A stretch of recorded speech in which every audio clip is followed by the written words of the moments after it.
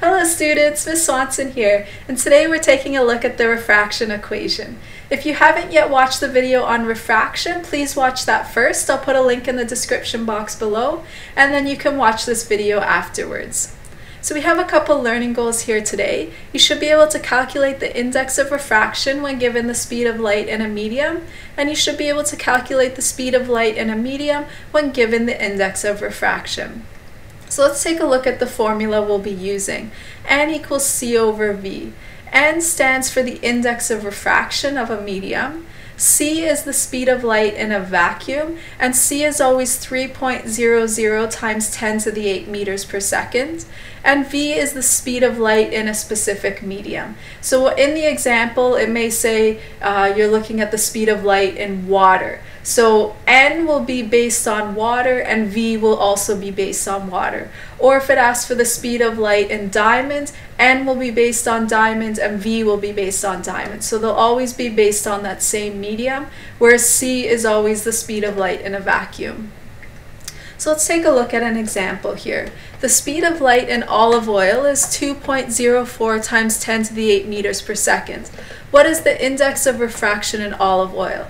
And remember, the speed of light in a vacuum, so C, is always 3.00 times 10 to the 8 meters per second. Well, we're given some information here. The speed of light in olive oil is 2.04 times 10 to the 8 meters per second, and C is 3.00 times 10 to the 8 meters per second. So if we use our GRASS method, givens are the speed of light in olive oil, which is V, is 2.04 times 10 to the 8 meters per second, and C is 3.00 times 10 to the 8 meters per second. R for required, what do we need to know? We want to know N, the index of refraction in the olive oil. A for analysis, well, what's our formula? N equals C over V. So now we just need to substitute in there. So substitution or solve, N equals 3.00 times 10 to the 8 meters per second over 2.04 times 10 to the 8 meters per second. And if we do that math there, we end up with 1.47. You'll notice there's no units here because meters per second crosses out with meters per second. So the N has no units. And so if we write a sentence here, the index of refraction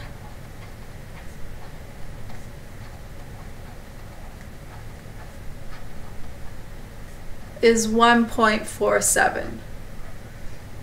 So that's how we would solve a problem like this. Let's take a look at another example here. The index of refraction of ice is 1.33. What is the speed of light in ice? And again, C is 3.00 times 10 to the 8 meters per second. So we're given some information here. Oops. We're given some information here. The index of refraction is 1.33 and C is 3.00 times 10 to the 8 meters per second. So we'll write these down as our givens. N equals 1.31. Again, there's no units for N. And C equals 3.00 times 10 to the 8 meters per second. The required, what do we need to know, is the speed of light in ice. Analysis, so we'll take a look at our equation. N equals C over V.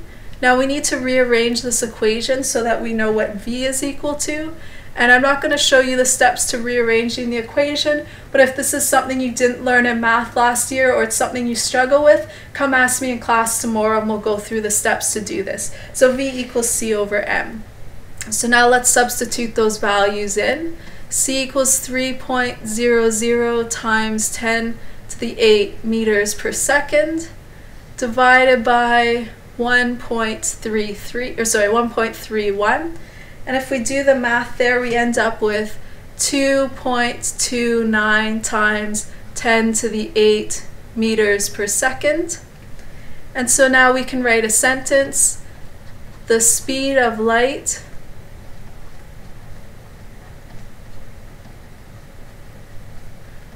in ice is 2.29 times 10 to the 8 meters per second. So that's how we would do a problem like that. So let's take another look at our learning goals. You should be able to calculate the index of refraction when given the speed of light in a medium, and you should be able to calculate the speed of light in a medium when given the index of refraction. If you can do these things, fantastic. If not, please rewatch the video, and if you're still having trouble, come ask me in class tomorrow. Alright, that's all for now. Bye-bye.